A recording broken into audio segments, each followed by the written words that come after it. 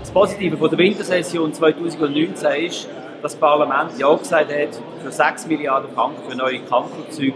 Damit können die Schweizerinnen und Schweizer erfolgreich von Gefahren aus der Luft geschützt werden, das auch in Zukunft. Weiter tut das Parlament Schweizer Arbeitsplätze sichern und der Bundesrat zurückpfeifen beim Söldnergesetz. Wir haben die Problematik, dass man zwar Güter kann ins Ausland liefern, aber der Unterhalt für diese Lieferungen nicht dürfen wahrnehmen. Da tut jetzt das Parlament den Bundesrat korrigieren.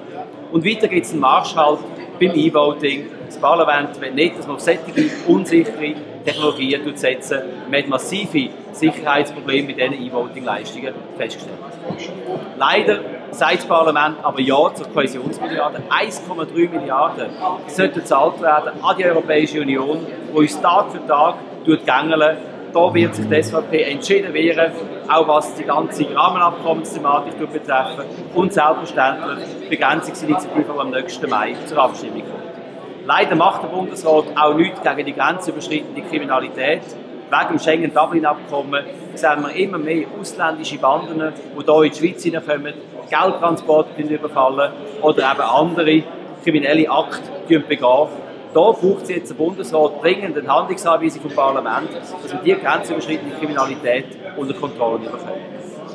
Und schließlich hat der Ständerat als Erstrat leider Ja gesagt für neue Überbrückungsleistungen. Das ist der teuerste vom Steuerzahler je finanzierte Abstimmungskampf. Aus Angst vor der Begrenzungsinitiative der SVP schafft das Parlament eine neue Sozialleistung, die am Schluss wird Milliarden Franken kosten. Da wird sich die SVP entschieden dagegen wehren. Wir wollen die Zuwanderung begrenzen. Das ist der einzige Weg, dass auch in Zukunft die Schweizerinnen und Schweizer weiterhin Arbeit haben.